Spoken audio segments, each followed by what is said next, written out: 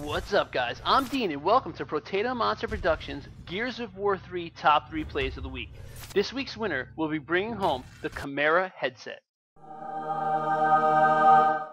Coming in at number 3 we have Diablo. What I like about this clip is he constantly wall bounces and rolls out of the way of his opponents.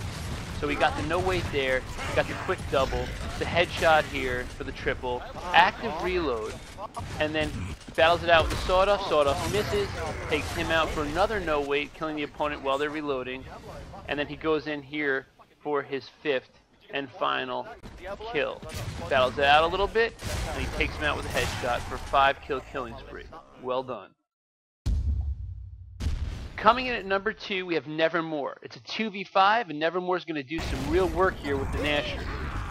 He switches to the Nasher, takes out the first opponent for Swift Vengeance, the second for the double, the triple, the quad, and the quin.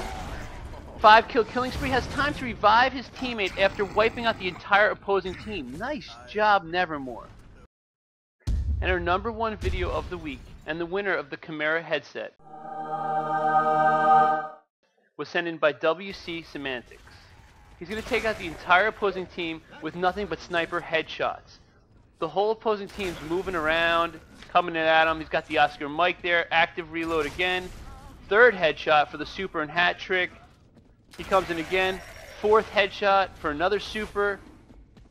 And the 5th and final headshot, Oscar Mike, and a 5-kill killing spree.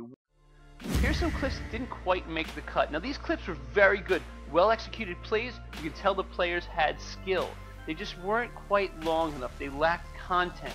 But keep up the good work, guys. Keep sending in these clips. And good luck next time. Thanks again. Have a great week.